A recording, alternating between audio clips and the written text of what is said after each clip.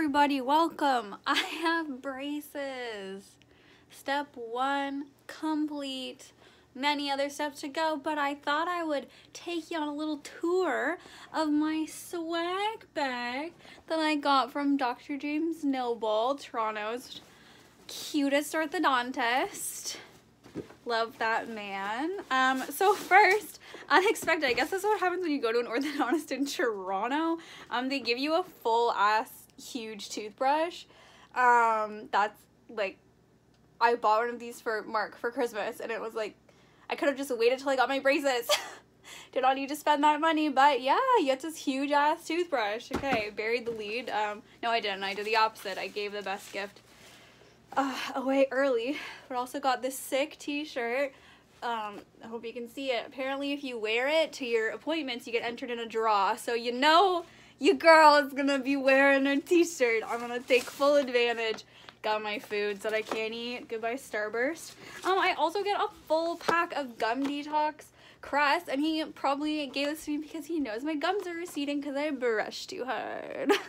We had a little chat about that. He said, you seem like one person who just brushes because they think it's working to get clean. And I said, oh my god, sir, you know me so well. We're best friends. I got a tiny one for my travels. I got a referral for a gum specialist. Woo! Some wax for when my braces cut my cheeks open. And then a whole bunch of floss strips, but you never thought you'd make it rain like that. So yeah, very fun. Oh, and also this tiny little brush for getting up in between there whenever I eat, you know, when I can't brush my teeth right after. So I'm honestly so happy. Like, I thought I would be sad, but I'm not. Like, it feels good to taking the steps to get better. Like, I don't mind them. They're lavender. Shout out Allie. It's her favorite color. But yeah, I'm like just in a good mood. They were also nice. Like, they were like, oh, braces around 2A. And I'm like, oh yeah, you know it. And like, I don't mind them. I'm less insecure than I was at 21, I think, when I first got them. So honestly, we're just going to enjoy this huge, massive privilege that I've been given. And people have been like, Morgan, you're like so positive about this, you're allowed to be upset. And I'm like, I literally can't be upset because this has been honestly a dream. I feel like a better person since the GoFundMe. I feel like more loved. I feel so blessed.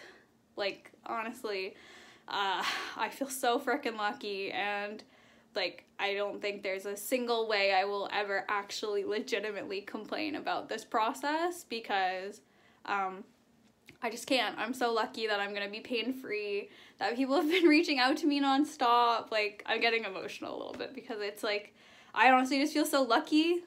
Like, I don't wish this upon me, like this jaw shit, but honestly, like, it feels like I just got so lucky with the people who choose to support me and do it so endlessly, like, to a point where I'm just constantly in disbelief by how nice the people around me are. So yeah, I got braces. Thank you so much, every single person who donated to put these babies on. It was awesome. I'm really excited for the rest of this year, for the surgery. I'm so pumped. I can't wait till this is like, I'm just so glad to be starting this process after it's been like 2 years of me just putting it off because I didn't have a job or I wasn't making enough money. It wasn't dire enough, and now it's dire, but I'm also a lot more stable, obviously. And I just like, the outpouring of support was so great. So I'm so happy. I'm honestly a bit overwhelmed right now that I'm talking about it. I'm rambling again. But yeah, so these are braces. I did not spend $7 grand on a nose job, clearly, but instead on some great self-care. And I'm about to go book a dentist appointment, maybe for my gum recession. So Dr. Noble won't go, But yeah, anyways, love all of you so much. I'm so happy. I really am. I'm so happy. Bye.